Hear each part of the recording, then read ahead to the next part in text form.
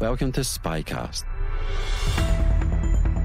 the official podcast of the International Spy Museum. I'm your host, Dr. Andrew Hammond, the museum's historian and curator. Every week we explore some aspect of the past, present or future of intelligence and espionage. Can we ask a favour? Can you please consider leaving us a 5-star review so that other listeners can find us? Coming up next on SpyCast. To sit in front of an arms dealer, of Iranian arms leader with some clergy sitting in front of you and refusing to look you in the eye. He simply lowered his eyes to show his disdain for me, while his military personnel at the side did the bargaining on specific weapon systems that they wanted.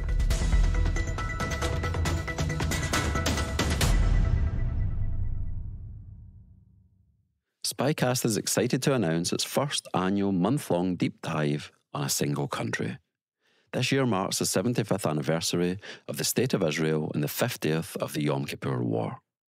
Last week was an overview of Israeli intelligence, what it is, and how it came into being. Well, next week we'll look at the intelligence failure that was the Yom Kippur War. Make sure you subscribe to the show so you don't miss any of these installments. This week's guest is Uzi Arad. He was formerly the National Security Advisor to the Israeli Prime Minister and Chair of the National Security Council between 2009 and 2011. In fact, the Prime Minister he served is once again the Prime Minister of Israel, Benjamin Netanyahu. Uzi was also formerly the Foreign Policy Advisor to Netanyahu between 1997 and 1999. Uzi has also advised the Knesset Foreign Affairs and Defence Committee, but between 1975 and 1997, he was in the Mossad, rising to become head of intelligence, that is, the analytic arm of Mossad.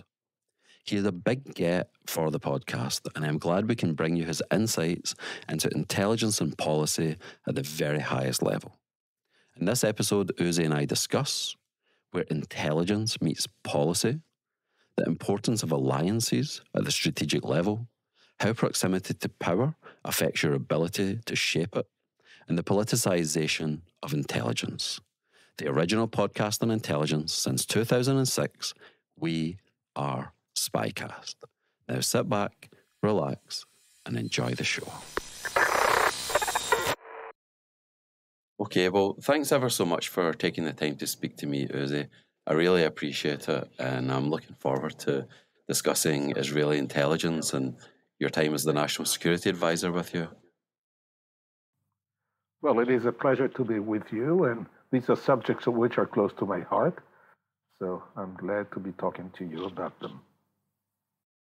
And I just wondered if you could tell us about your very first day as the National Security Advisor. So this is something that the vast majority of us will never be at the very senior level of government, making foreign policy decisions, influencing foreign policy decisions, informing the decision makers, and so forth. So, yeah, what was that like? Well, I must explain the background. It is very true that the role of a national security advisor is critical, and it exists with the same name, of course, in America and in other English-speaking nations. Britain has adopted the same terminology in other countries, and they have been functioning with this mechanism for a long time. The Israeli exceptionalism has been that in spite of Israel's very heavy agenda in foreign and defense issues, there was not a National Security Council in place until very late. In the very first, say, 50 years, the Israeli leadership had operated without such an organism. And the big question is, how come? What caused it? The absence was glaring. The answer is very technical, and only if you look at the organizational charts of security systems, you would understand. The other Israeli exceptionalism has been, for the first 50 years of Israel's existence, that the prime ministership and the defense ministry were combined. It is the same person. Initially, it was Israel's founder, David Ben-Gurion, who held the defense portfolio and at the same time the prime minister. So the integration here was accomplished by the simple overlap between those two positions. And things proceeded presumably normally. The matter became clear and much more difficult at a time in which the prime minister was not defense minister. So he did not have the full machinery of the defense community at his disposal, and he suddenly became naked at the top. Then can be a good feeling. There was a need. When did that first happen, Uzi? When was the first time the roles split off from prime minister and defense minister? On the eve of the 1967 war, when the Egyptians had marched into the Sinai, the Israelis had mobilized, we were ready, and there was a very strong outcry in the nation to have the Prime Minister Eshkol take on a defense minister. And of course, he chose Moshe Dayan, remember this military hero, to assume the role. And it was the need of the time. From that moment on, in most times, the positions were separate. But when Rabin held the job some 30 years later, he also took advantage, and for a minute or two, more than a minute or two, he held both positions. So when was the National Security Advisor role? Who was the first? When did it begin? Well, people looked at it almost from the first time that things like that were operating in America. Everybody looks at America. We look up to America, and we look up to American experience and professionalism. But actually, it was after the inquiry into our intelligence failure in 1973. There was what is the equivalent of a Royal Commission of Inquiry in Israel. And they found out that the absence of a coordinating body, policy body at the top that would integrate everything policy-wise was noticeable, and they recommended the creation of such a body. But that did not happen because there was resistance from the other institutions, because, as you know, there is no vacuum in bureaucratic life. So when the National Security Council did not exist, others have filled the vacuum.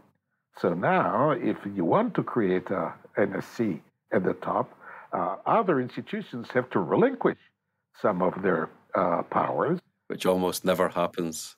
True, but it took an uphill fight. And here, if you ask me personally, I was among those who, from the very early phase, from 1975 and 6, consistently urged the creation of that NSC. And mind you, my position could really be taken, how I should say, as a national point of view, because at the time of the Mossad, I was at the Mossad. So presumably, I had a kind of a sectarian role. But in spite of my being Mossad, I took the national point of view and argued that it is in the best interest of the Mossad to have an NSC in place as our top consumer. And I pursued that using my bureaucratic activities. And finally, the occasion, we succeeded in that when in 1999, Netanyahu, before leaving office, benefited from a unique occasion in which there was no strong Minister of Defense, and he pushed ahead, at my advice, and established cabinet decision that created the NSC. And you count the existence of Israel's NSC from 1999, me being there at the creation. You're there at the creation, you are fighting for this role, and then a number of years later, you find yourself inhabiting the role. So tell us what that was like. What was it like to envision a particular role and then to be stepping into it? Were you happy the way that it had been carved out thus far, or did you want to take it in a particular direction? I served in the Mossad, and my highest ambition from the beginning was not to become the head of the Mossad. I did not think I qualified to become the head. I was very satisfied becoming the deputy director of the Mossad for intelligence. That was my ambition. And in a way, I reached that position, and then I became foreign policy advisor to the prime minister. But once the NSC was created, and very much at my insistence, and with the law being drafted at my advice, it was almost inevitable. It depended on only one thing, on Netanyahu returning to power, because at the time he was out of power. But once he succeeded in winning his way back, a major comeback for him, he himself said that choosing me was inevitable. And I was challenged by that, and I thought that my two primary objectives at the time, they were dual. One, to manage the NSC as one should, referring to its statement of missions, but at the same time, to make it stronger and to make it an institution that will last. Just to go back to what I mentioned earlier, so most people will never get to that kind of level within a government. So you're one of the 0.0001% of people who have been there. So tell our listeners, what is that like? Was it like the first day on the job? I'll give you the answer. It will look, in a way, ridiculous, but that's the stuff of life. When it comes to power and to the authorities in power, what matters is proximity and access to the top. The distance, the sheer distance. It is one thing to be located in an office which is 2 blocks away from the president or the prime minister. It's another thing to be located, say, in another building, and it's quite another to be 10 feet from his office and from the conference room. So the thing I had to do on the first day is to simply raid the emptying prime minister's office because it was being vacated, and taking my troops and occupy by strength the offices I wanted, which were, as I said, 10 feet from the prime minister in the conference room. And that is how we spent the first day, occupying much greater proximity. It is a point which people understand. The ability to be there present each moment, the ability to enter his office with 1 minute without having to knock on the door is the essence of influence and the essence of being there. You know, the further away you are from that, your power is reduced exponentially. So that is how we did it the first day. And much to my delight, I succeeded in moving the entire NSC apparatus from its Tel Aviv located premises and to move the Jerusalem offices into what we call in Israel the aquarium. And the aquarium is like the Oval Office and the adjacent offices. And we were there, and that is not insignificant in terms of our abilities to dispense our duties. And when you were talking there, it reminded me of Brzezinski, President Carter's national security advisor, and in the various memoirs that came out of that administration, basically Brzezinski used that proximity to circumvent Cyrus Vance, the Secretary of State, and to circumvent other people. In his memoirs, he talks about being there, being proximate to the events, being able to constantly provide input as a game changer in terms of influencing the president or the prime minister. That's very true. And as I said before, I observed I've been observing the American NSCs. Even when I was in Mossad, I started my Mossad career when Kissinger, no, it wasn't, Kissinger was both Secretary of Foreign Affairs and Secretary of State and NSC at the time. And then when Brzezinski came to power, first I knew him, and second I looked how he decided to plan his term of service. And we looked at each one of those American NSCs, I think, in terms of their functioning. Many of us thought that Scowcroft, for example, was the ideal NSC. He got the job right and handled himself correctly, which, for example, was my model for me. Not to do it as a high-profile function as Kissinger gave it, but to do it quietly and very much behind the curtains, as Scowcroft did. We looked also at the British example. The British example is very interesting. You're familiar with it, with all the British eccentricities and emphasis on consensus building and the way they managed it.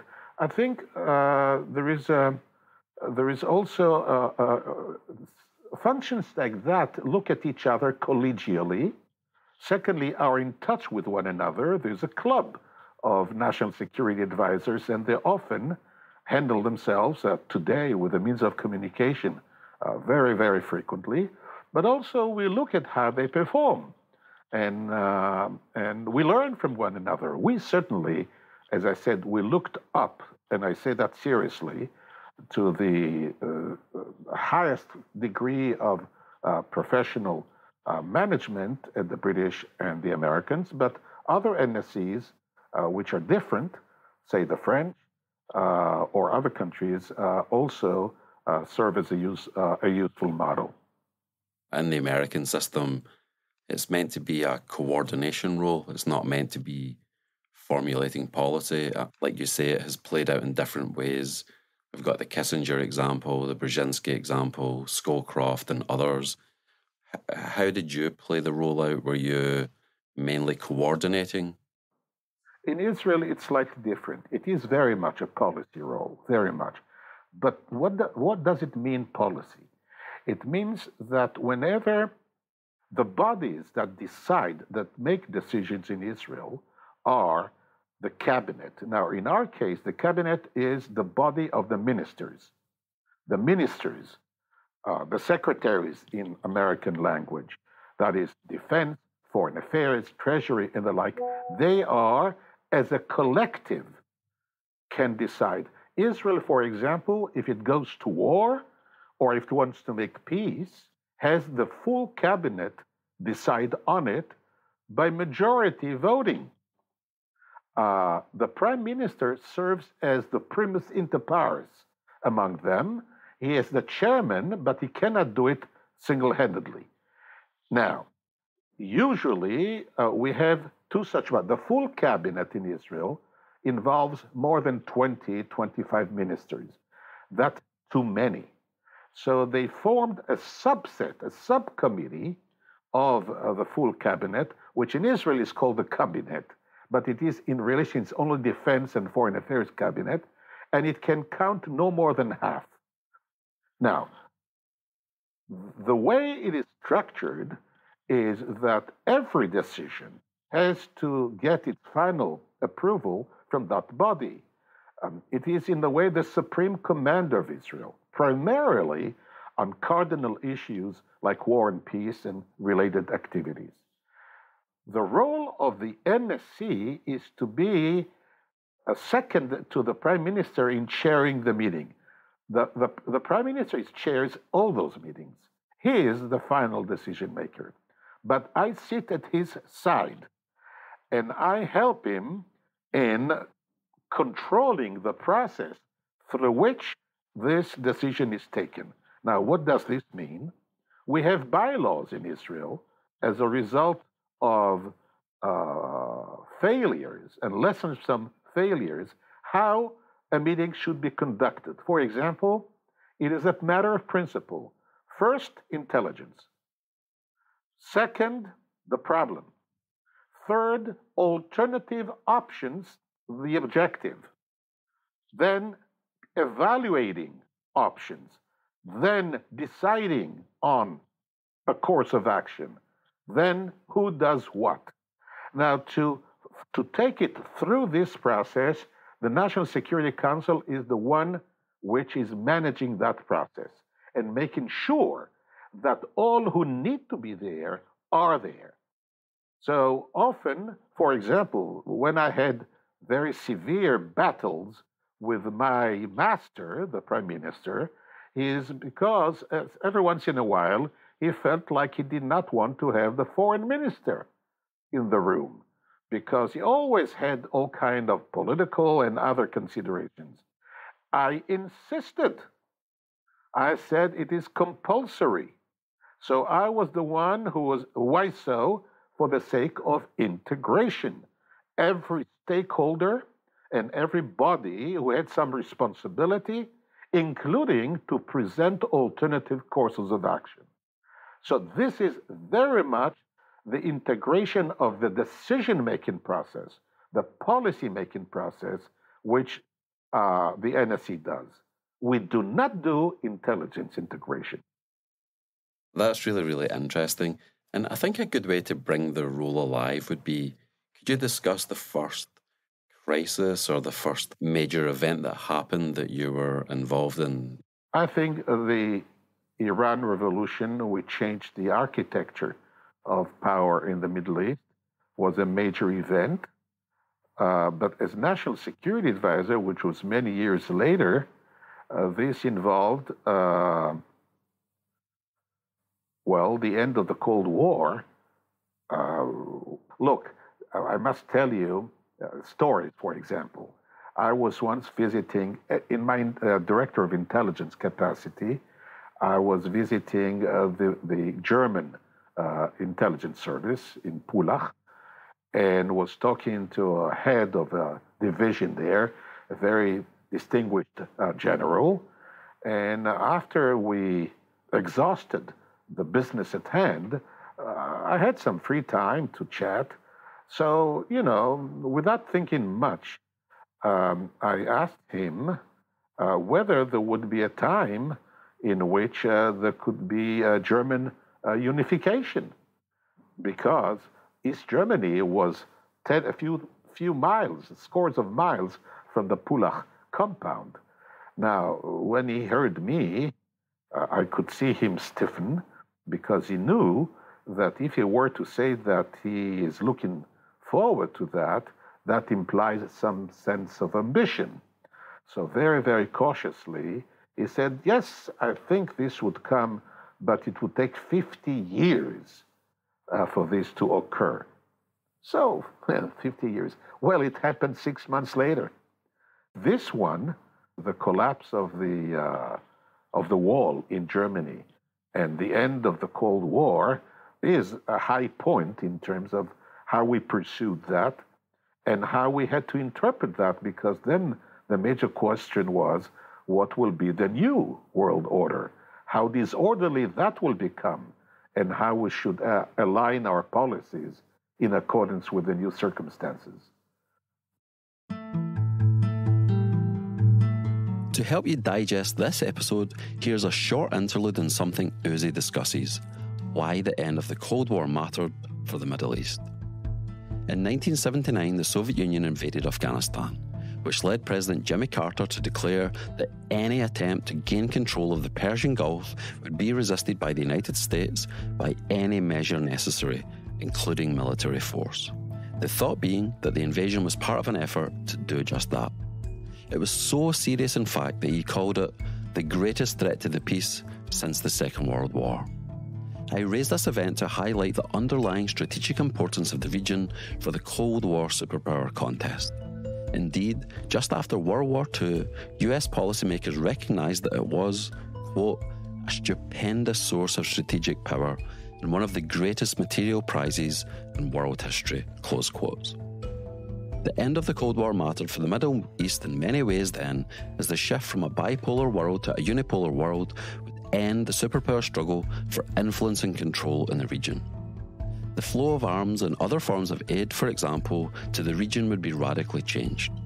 If Israel had been the largest recipient of aid from the US in the region, Syria had been the largest recipient of Soviet aid. This spigot for Syria was now turned off as the USSR dissolved, which in turn would affect the Israeli-Syrian relationship. The end of the Cold War would reduce superpower proxy conflicts in the region. In Yemen, for example, the country was divided into the Soviet-supported and Marxist People's Democratic Republic of Yemen in the south, while the US had provided aid and support to the Yemen Arab Republic in the north. Changed geopolitical realities would likewise reshape the pattern of alliances in the region and change the nature of the Arab-Israeli conflict. For example, the Soviets backed the Arab states in the Six-Day War in 1967 and the Yom Kippur War in 1973. They also provided support to the PLO with diplomatic recognition and diplomatic support, financial aid and military assistance. But when the Soviet Union became no more, this all changed and US influence in the region was much more pronounced.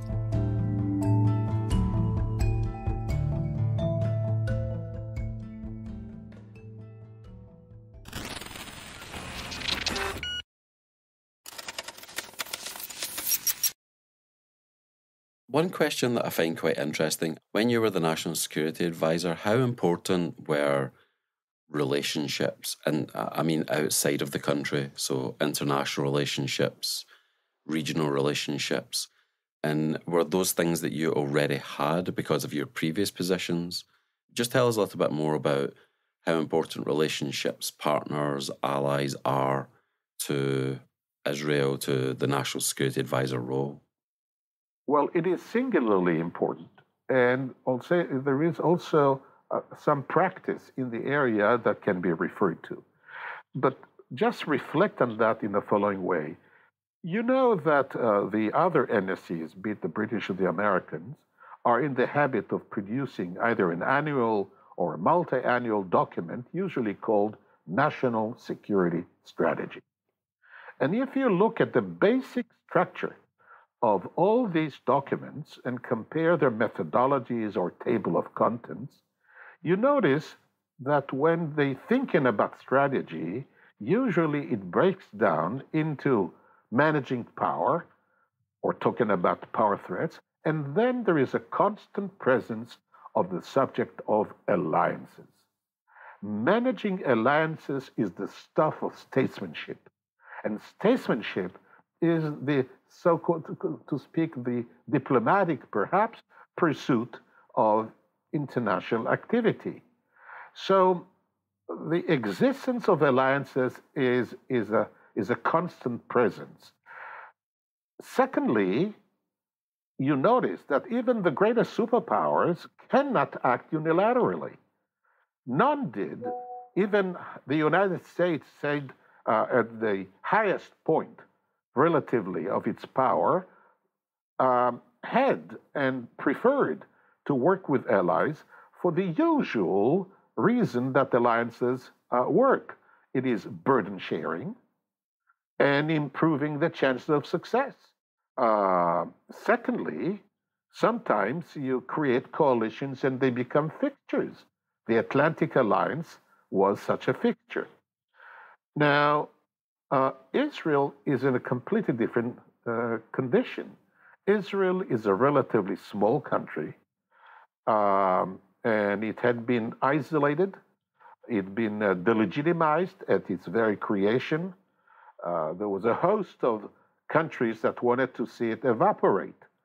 At the same time, Israel certainly could not have successfully survived without some friends, either informal friends or friends and comrades, or formalized as allies.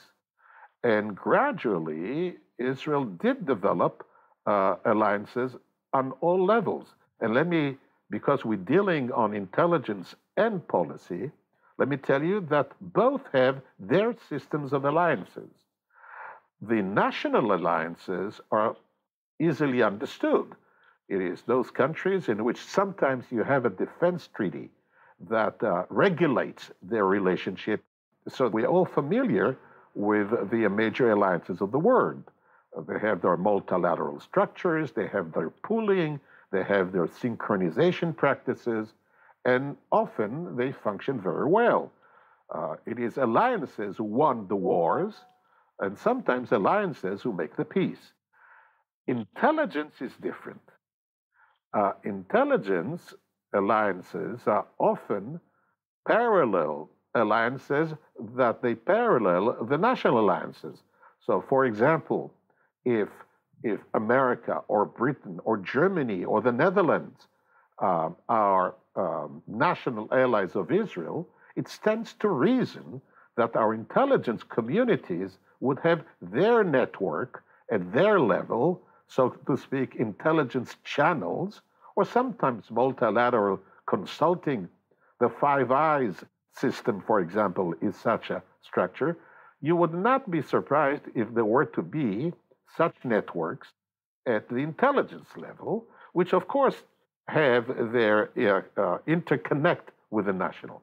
But here comes the surprise, which is clearly the case in Israel. We also have networks with our enemies, because sometimes it is the role of those bodies which operate in secrecy and to engage in contacts, sometimes with the enemy. Sometimes you have to dialogue with the enemy. Sometimes you want to break ice with the enemy through intelligence, discrete channels. So it shouldn't surprise you that, on one hand, Israel, like other countries, has its intelligence network with allies which operate under the roles of identity of interest and proximity of values, and this is a coalition of friends. But every once in a while, we have our channels, including personal ones, because you asked the validity or the value of personal channels, with leaders of countries that we are at confrontation with, sometimes to compensate for the enmity. So that is to say, at the national level, we are at war. We are at differences. But under the surface, we sometimes interact to lessen or to control. And to give you just one example, which I often talk to with Israeli friends in my professional lecturing, to tell them how thankless and how, in a way, dirty that kind of relationship is. I said, if we were in existence during the Second World War, it is I who would have worked with the SS, with the Nazis. Because indeed, during the war, there were some behind the curtain contacts between even the worst and the very worst. To give you an example, Eichmann, the head planner of the Holocaust in Hungary and elsewhere, was willing to engage in a deal of saving lives against some lorries that would. So contacts like that were held, and representatives of the Haganah, before the war, Israeli went to Budapest to talk to Eichmann, knowing that we're talking to a murderer who is perhaps a beast. But there was expediency that demanded it. So sometimes this is the role we do, and I had the pleasure sometimes of dealing with the enemy, and sometimes we became friends as we could as human beings. But sometimes, and that was not under the Israeli flag, that was done differently, I handled even the worst of our enemies. Can you share an example? Well, I think terrorism I never liked to work with, that is to say, as a subject.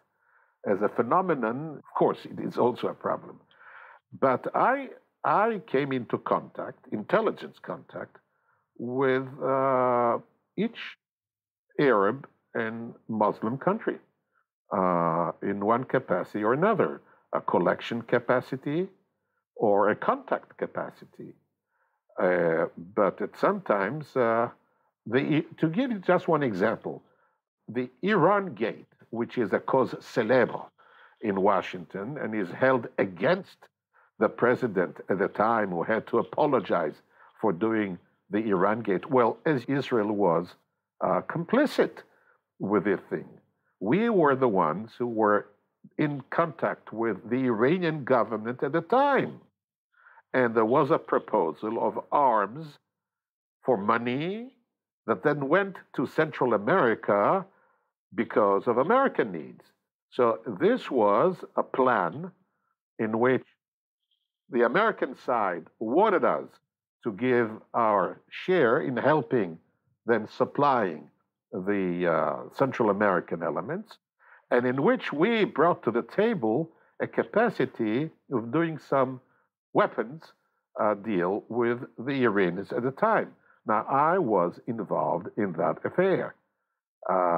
So to sit in front of an arms dealer, of Iranian arms leader with some clergy sitting in front of you and refusing to look you in the eye.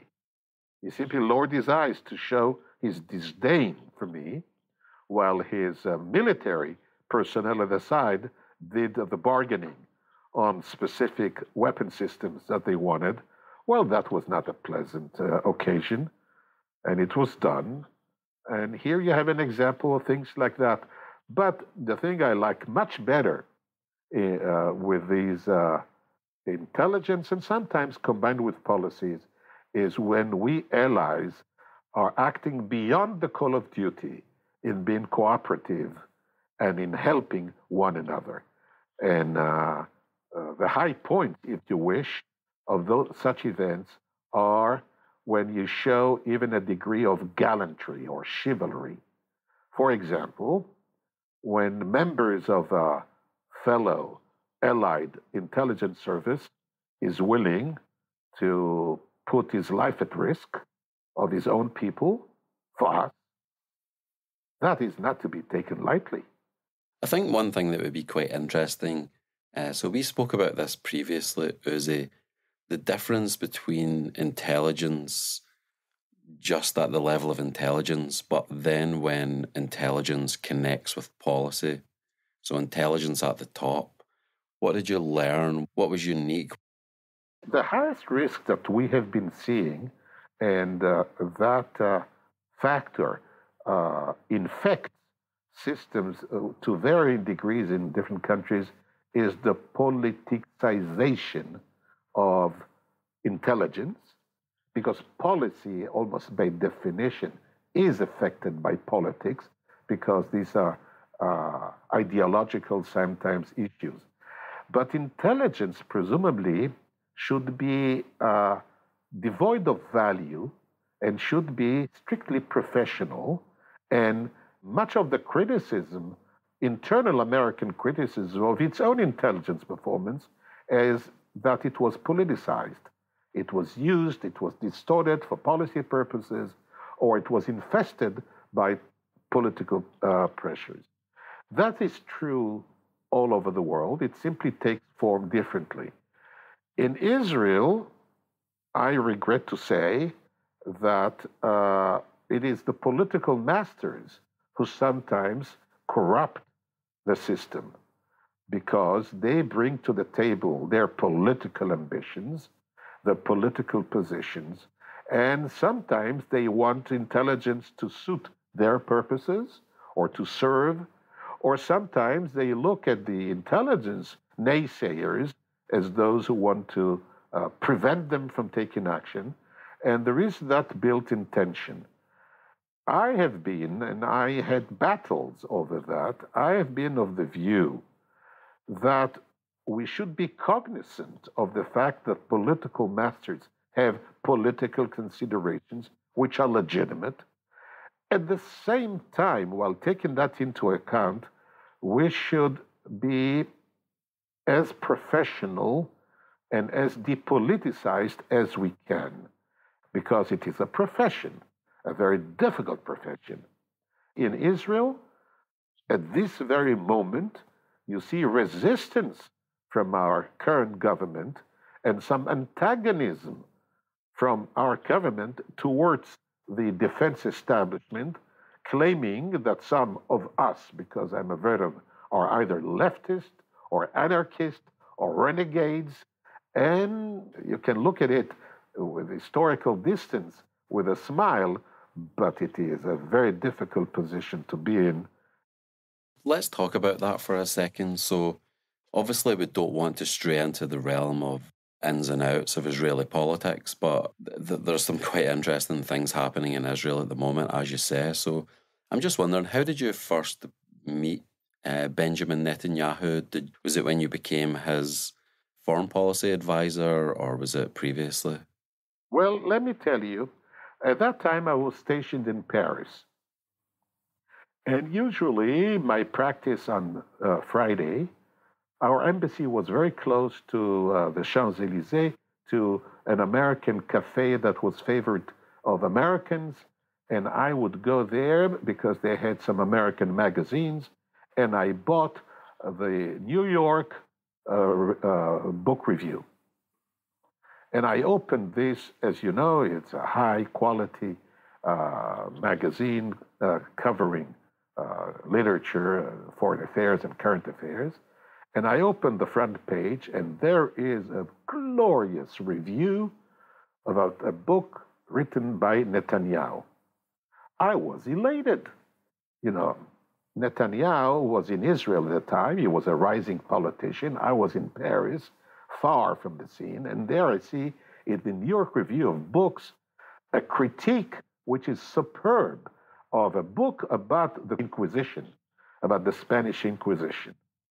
And I thought, at long last, we have a man who is capable of writing such high-level history. Only half an hour later, it dawned on me that it was not Benjamin Netanyahu. It was his father, Professor Ben Zion Netanyahu, who wrote the book. But that was the first time I noticed. I first met him when I visited Israel, and I first met him when I came to the cabinet decisions in my capacity of director of intelligence at the Mossad. That's when I met him, and I must tell you that I liked what I saw. And apparently he too, because within a year he asked me to become his foreign policy advisor. What year was it you were in Paris when you came across the New York Review of Books? Just roughly. I think 95, 96. 95. And then you met him when you went back to Israel. I came to the cabinet, and, you know, he tells the story differently. He says there was a discussion that everybody was given his view, and I gave a contrarian view, and which was, the issue was Iran. He says that. And he asked people, who's that guy? And they said who I was. And he says that he was impressed because he thought the same, and I was the only one who was close to his position. So that's very nice to say that, but there is a little correction to be made.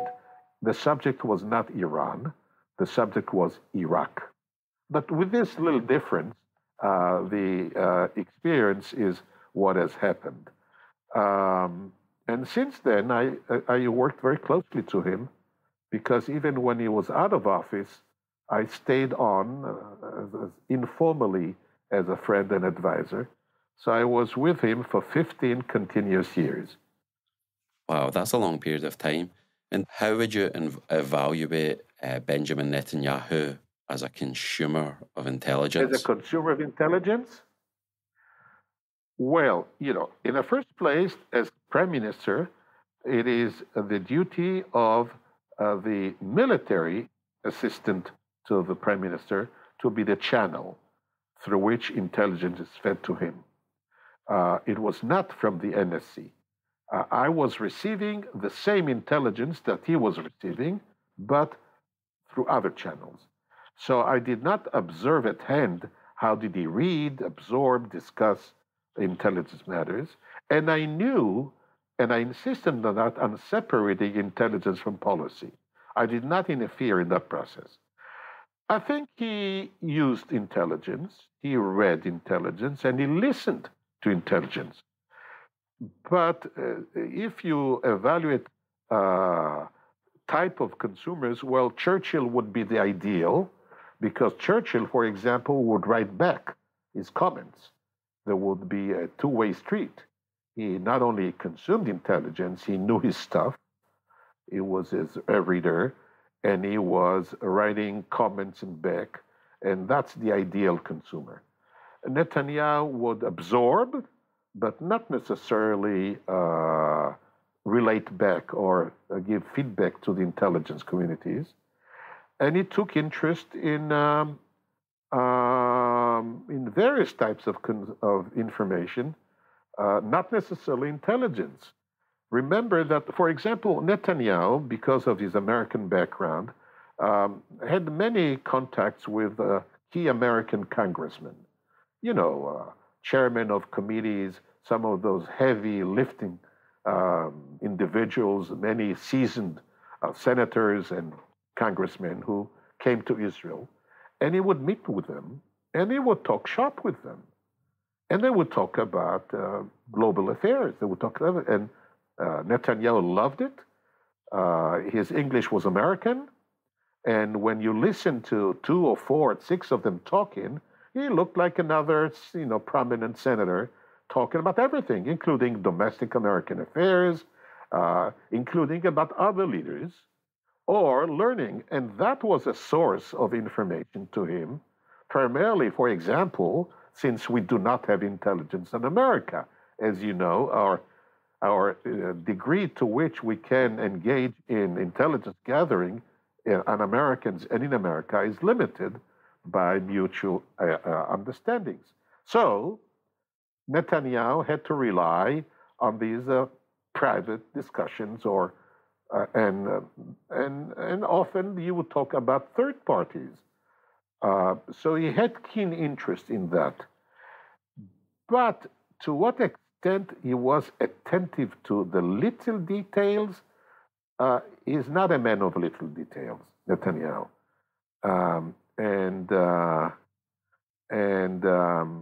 He is a very fast-thinking, fast-consuming decision maker. I wish that sometimes he would pay closer attention to details and facts and be a smart and sober consumer of intelligence, and not one who sometimes evaluates the intelligence on the merit, does it serve me or does it not? And over those 15 years that you knew him, did you see a lot of change in how he was, or was he really the same person all along? Well, Andrew, the older we get, we notice that people always change. People stay the same and at the same time change constantly. And they remain the same because in many forms, their personality, the personality itself, and some of their cognitive and emotional, psychology are constant there, being shaped by genes or culture and everything. So that may remain, but even that changes with time. But then much else is the product of experience and maturation and learning. So people change, and then circumstances change, and people change with circumstance. Only the other day, looking at the ranking of American presidents and noticing that those who rank as highest were Washington, Lincoln, and Roosevelt, and you cannot avoid noticing that they were all war presidents. So the very act of being there at the moment of war, people rise and develop and perform under the circumstance of events. Now, Netanyahu has a very long longevity. He's been around for a long time. So he has changed in many, many ways because of the events, other personalities, circumstances, his political fortunes. And So in many ways, it did change, or let's say the mixture of qualities in him changed, and now he is. Many people say that he has transformed into a different type of leader. I do not accept everything they say about him. For example, saying that he aspires to be a dictator, I think is wrong. He is not a dictator at heart. What has happened is that he has found himself implicit in corruption charges and battling those charges against him, very much as Nixon did when he was found associated with the Watergate affair. That has changed his behavior, which became more desperate, and he took measures which are non-democratic. That's because his personality is under his personal crisis and trying to extricate himself from that crisis. So in that way, he has changed. But in so many ways, some of his qualities could be observed even in his youth, and they were observed as such. When was the last time you spoke to him, Uzi? I think 10 years ago, exactly. I severed my ties with him once I finished my term, and then there was some residual need to do. But 2 years after that, because I confronted him. I had a big fight with him. Can you tell us what about? Well, about the fact that we quarreled over the role of the National Security Council. I insisted to working by the law. I said, you must work by the law. And the law stipulates that, and we are responsible under the law. And he didn't understand. He called me a Boy Scout. He said that I did not understand his political needs, and he expected me not to work by the law, to which I, after 2 or 3 times, told him that I would terminate after 2 years. I wanted to cross that threshold of 2 years, but that was a bitter separation.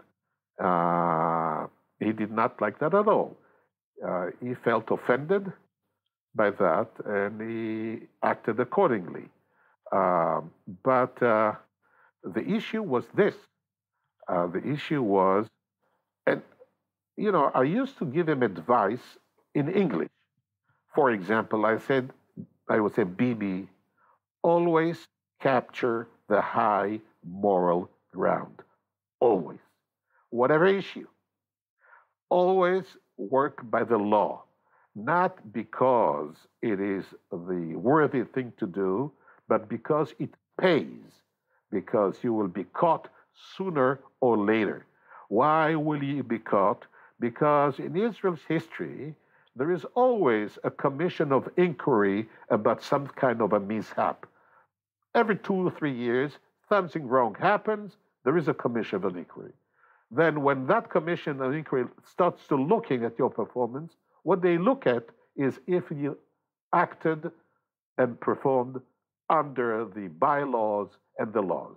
If you did procedurally wrong, then you're dead. And if you acted, according to the procedural, then you get away with it. I said, so act under the law.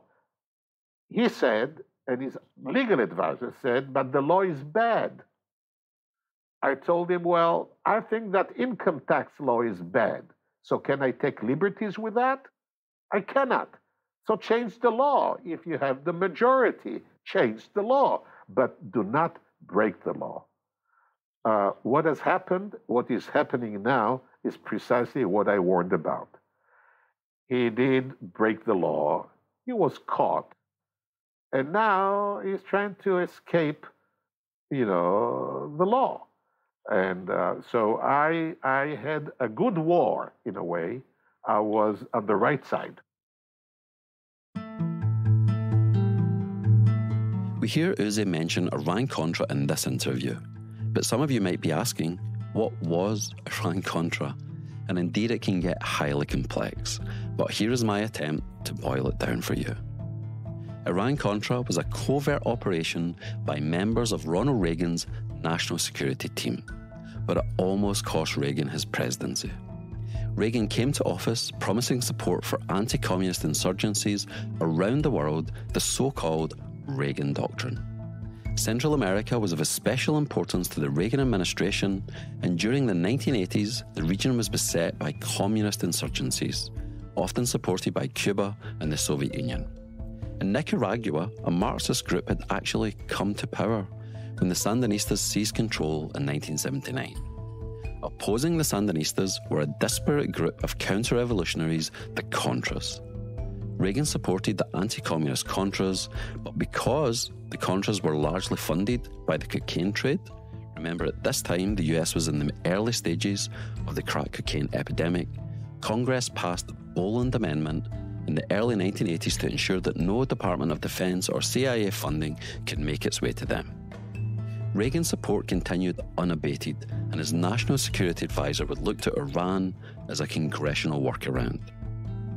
National security advisors came and went in the Reagan administration. He had 6, which some scholars have suggested reflected the chaotic nature of the National Security Council decision-making process during his presidency. You'll recall that in 1979 the Iranian Revolution brought the Islamic cleric Ayatollah Khomeini to power, and that there followed a 444-day crisis where American diplomats were held hostage. Fast forward to 1985, and an Iranian-backed terror group was now holding Americans hostage in Lebanon. To cut a long story short, a deal was made that the hostages would be released, and the US supply Iran with weapons. And remember, at this point, Iran is in a long and extremely bloody war with its immediate neighbour, Iraq. At the time, there was also a trade embargo with Iran, and Reagan had said that he would not negotiate with terrorists. Essentially, the majority of the money from the arms sales was rerouted to the Contras, and we have 3 lines being crossed: the Boland Amendment, Reagan's promise not to negotiate with terrorists, and Reagan's own 1983 embargo on selling arms to Iran. In 1986, a Lebanese newspaper reported on the deal, and the fallout would last for the rest of Reagan's second term in office. There were indictments, convictions, and pardons, including for 3 CIA officers who were embroiled in the complicated entanglement that was Iran-Contra.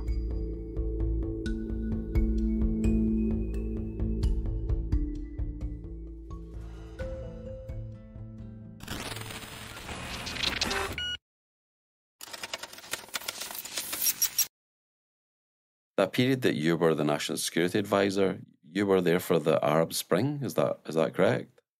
Yes. Can you tell us a little bit more about that? Well, the Arab Spring is relatively a simple thing. I will come back to your comment about how our prime ministers lose their job. How they rise to power and they lose power is a process that can be looked at.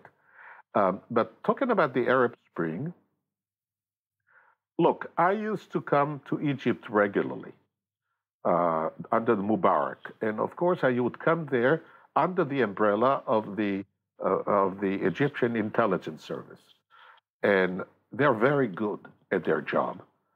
And we traveled often in Cairo, but I couldn't help noticing that they are always quite nervous. You could see the edginess. And I asked myself, why is that? It's because obviously they could see what is coming from under them, the Islamic displeasure and so forth. And this is the problem with revolution.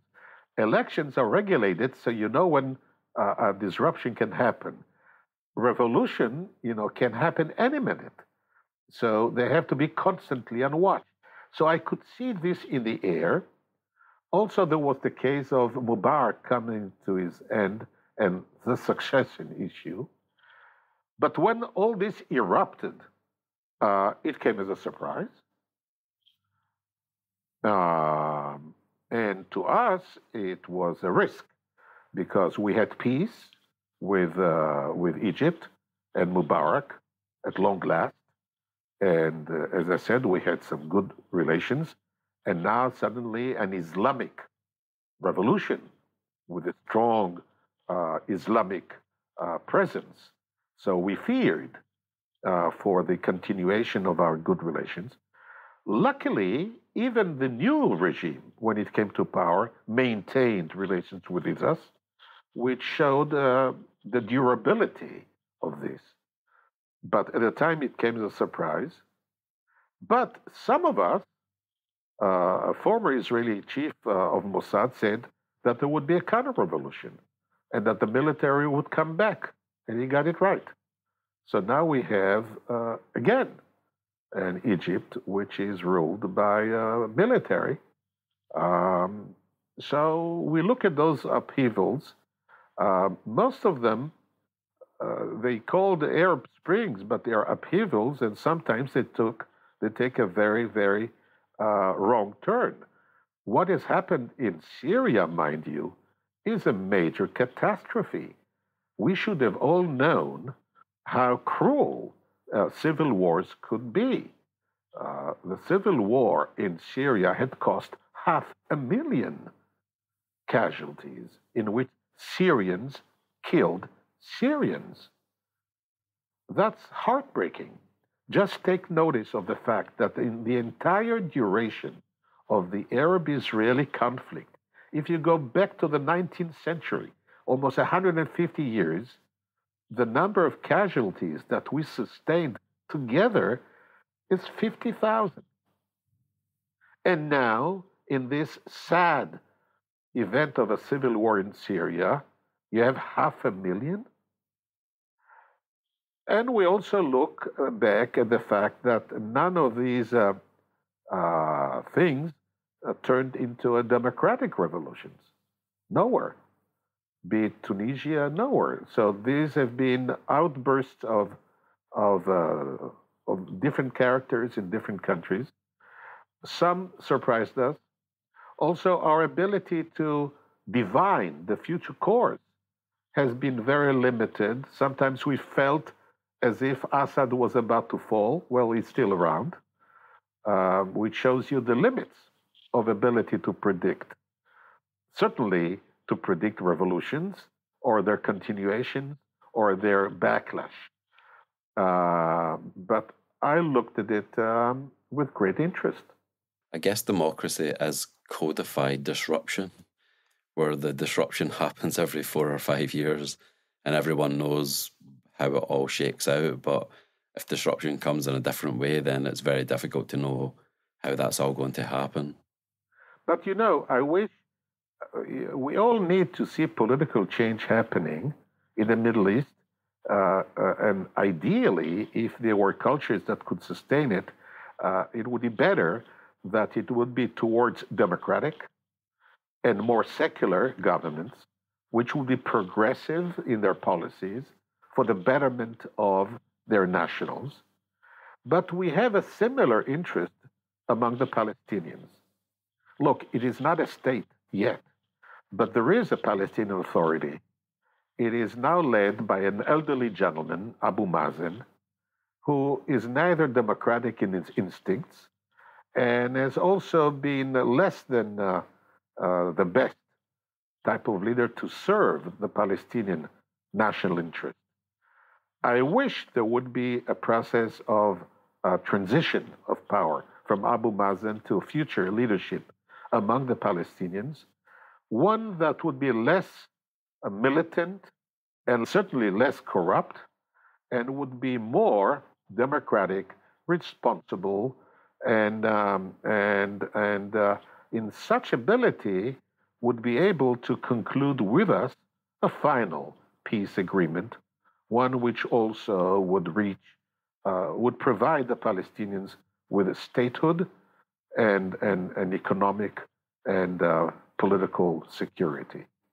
So that is a transition yet to happen. And is there anything that you learned going from joining the Mossad to rising up to become a senior policymaker? So you get to see intelligence in all of its dimensions. Is there also things that people that don't get to the upper echelons of intelligence? Is there something that they misunderstand about how intelligence actually works or functions in terms of making policy that you would like to comment on? Well, at the end of the day, the national security strategy of nations also reflect the political culture and the political heritage and legacy of its history and of its geopolitical predicament and the nation that is involved. And that is why policies and strategies differ from countries. Because, again, when I worked in Germany, I could not fail to see that Germany has been shaped by its location, by its being outflanked from both sides. And Britain, being an insular island, has shaped everything in terms of its policies, orientation, and even culture is a reflection of its history. And all countries have such elements which are either undercurrents of the view, but sometimes do take form. In Israel's, what is, I think, very much embedded into our national security strategy or attitude towards our security is the perils, the existential perils that the Jewish people or the Jewish state have felt.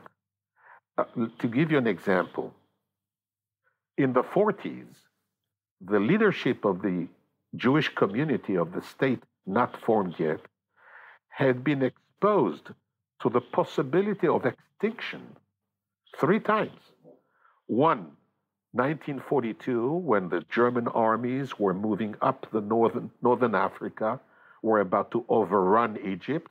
No one had expected there that thanks to intelligence, superb intelligence, they were blocked by the British in El Alamein and Alam Khalfa and so forth.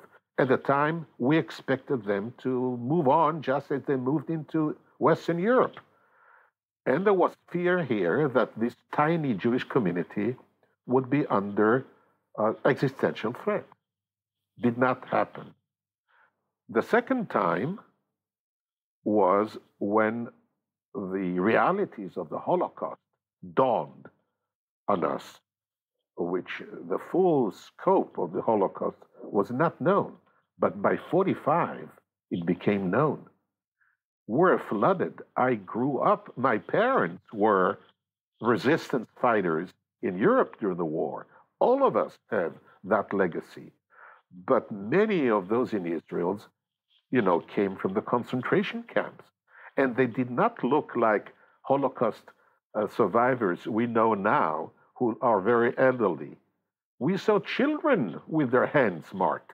We saw men and women in their 20s who came from the concentration, the survivors. The country was flooded by that. I think that realization that the Jewish people and its presence in Europe sustained such a deadly blow is a second time of understanding that we may face extinction. And the third time was when the Arab armies invaded us in what was to be our war of independence. Once Israel declared a statehood, once the British departed, we had armies invading us, not the Palestinians. We had an expeditionary force from Iraq who came close to the sea. We had an Egyptian expeditionary force.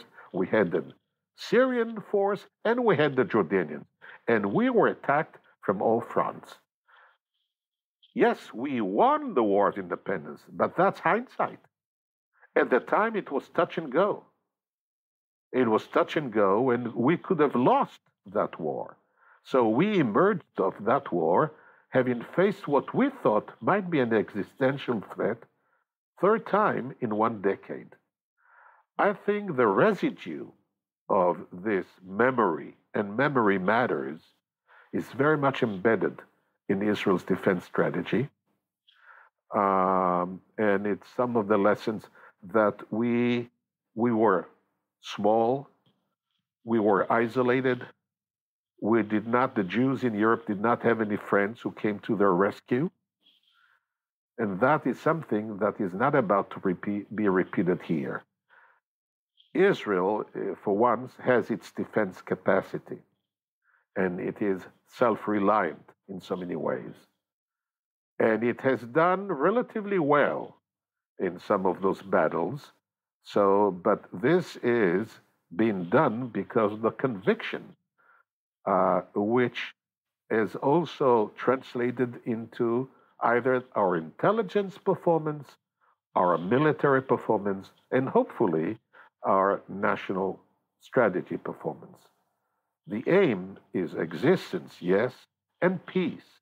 Peace is actually the objectives that we need to obtain. Are you hopeful for the future, Uzi? My answer to that, as a man who must have had experience, is it depends. In the first place, that's a Jewish answer. I always say, if we will perform at our best form, professionally, nationally, humanly, as a society, and we did perform well and sometimes extremely well, then I'm very optimistic. But if we will fail, if we will blunder, if we will commit mistakes, as we did at several instances of our history, then I'm pessimistic. So tell me which it is. I don't know. But we certainly must give it a chance. My star sign is a Libra, the scales, so I can actually I can understand that as well, both points of view. Why? My scales are the same. Really? Okay. It's been a pleasure to speak to you, and I'm just wondering, where are you speaking to us from now? Are you in Tel Aviv? Yes, I'm in Tel Aviv. I'm in the house that I always lived in, believing that my home is my castle. And I'm taking part of some of these struggles to get our policies and our house in order and to regain. And I believe that, again, I'm a strong believer that if those of us who are the public servants, be it public servants on the policy level or public servants on the intelligence level, we should do our best professionally. And doing that gives us better chance of success.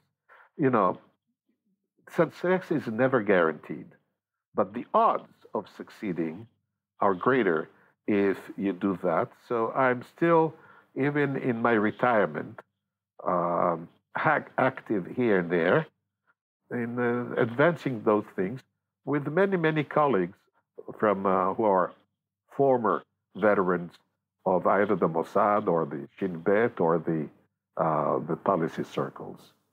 So that's where we're in. But at the same time, I can see that we are in the same boat with other countries. We have, these shortcomings of our democratic structures and the malfunctioning of some of our governments is universal. And as you can see, personalities matter. Personalities matter. And I look again at Britain, and I ask myself, this epitome of good government is now handling a major crisis in the health segment, strikes, major political disruptions, some questionable leaders. Is that the best that England can provide? And then I look at our friends in other countries. I don't know. These are very odd times. And yes, it is true that if you ask me what one man does in retirement, we all become more philosophical. Oh, thanks for sharing your philosophical insights with me me this morning and with our listeners. It's been a pleasure to speak to you, Uzi. Thank you, Andre. And I thank you. And I'm delighted at the existence of your institution. There's something to be said in favor of spies.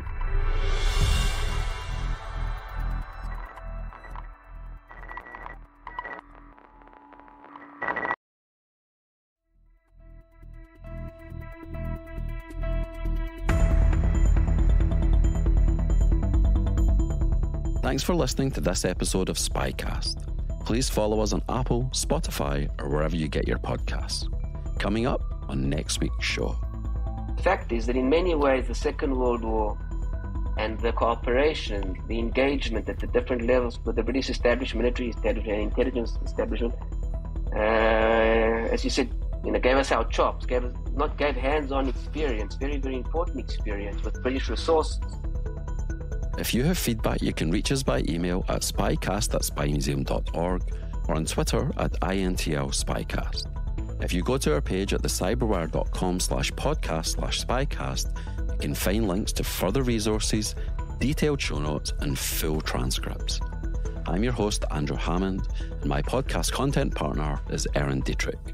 The rest of the team involved in the show is Mike Mincy, Memphis Von III, Emily Coletta, Emily Renz, Afu Anokwa, Ariel Samuel, Elliot Peltzman, Trey Hester, and Jen Iben. This show is brought to you from the home of the world's preeminent collection of intelligence and espionage-related artifacts, the International Spy Museum.